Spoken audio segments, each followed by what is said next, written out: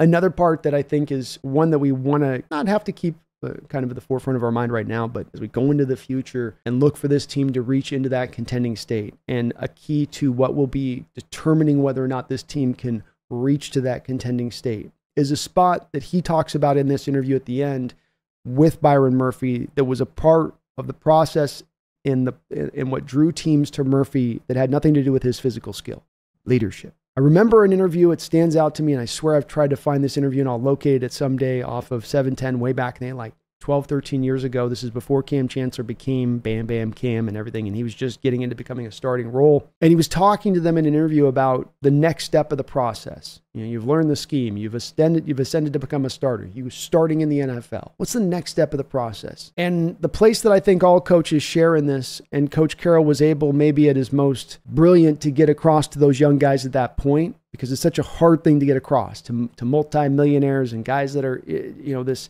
Can you take on that extra level of responsibility? Can you take on leadership? Can you not only do it, can you take that guy with you on your way to doing it? Anybody go, I can get there. Yeah, can you pull that guy with you?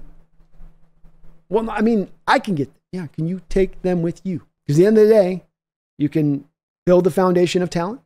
John Schneider, I think, has done it over the last couple of years. Big part of it on not just drafting solidly from a value-based standpoint, but of course the bevy of picks you got from Russell Wilson. You can bring in the smart coach who's cutting edge and doing everything that he can from an advantage standpoint to help those players out, to put them in the position to succeed. But the final part of the process, I think, is characterized by who are the leaders that rise up now. You can't force it from a coaching standpoint. This has got to be on the players' shoulders at that point.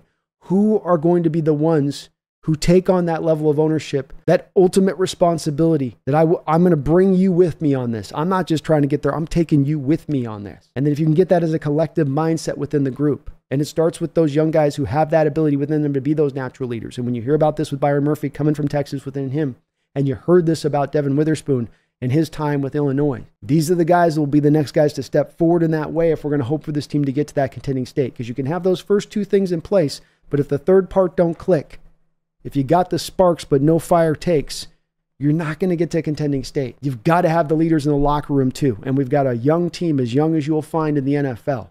And the next part of the process for them to get to that ascending state is going to have to be those leaders rising up. And not just one here and one there, but as many as you can possibly foster in that locker room. Because when we look back at that Legion of Boom locker room and those people that took on that ultimate responsibility, we can find on both sides of the ball guys that we can characterize in that way, and not just stars of that time, but guys like a Brandon Mabane or a Red Bryant.